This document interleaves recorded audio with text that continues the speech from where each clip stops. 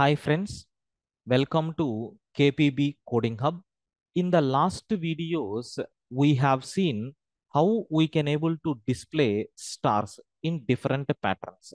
In the last video, we covered how you can able to display the pattern in the opposite diagonal.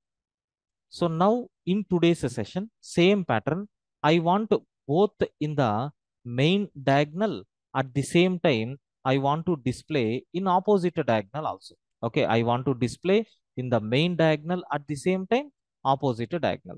How you can able to do that? Actually here we have even number of stars are there, even number of rows are there. That's why it is somewhat clumsy. So if you take one more row, you will get a clarity. Okay, that we will see in the program.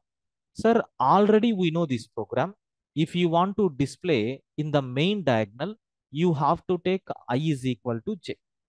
If you want to print in opposite diagonal, we have to take 11 minus I is equal to j, where 11 is nothing but the number of rows. Maybe if you change in the place of 11, so if you take a 6 or 7, you can able to replace that. So now already main diagonal code we know. So that is I is equal to j or opposite diagonal. Both you have to include in this. So it is nothing but the combination of previous two programs. In the main diagonal I need, at the same time in the opposite diagonal also I need. Okay. Let us run this code really whether we are getting the stars in these two diagonals or not. We will cross check. Py space I am giving test.py. Now you can able to see, have you observed?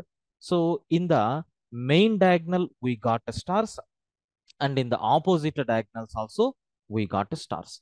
This is the way how we can able to implement a program to display stars in this state, to display stars in this state. I think the program is very simple, right? The program is very simple. Like this, we can able to prepare. Okay, right. So remaining patterns we will cover in our upcoming videos. Okay, thank you. Please subscribe to our channel KPB Coding Hub. Thank you.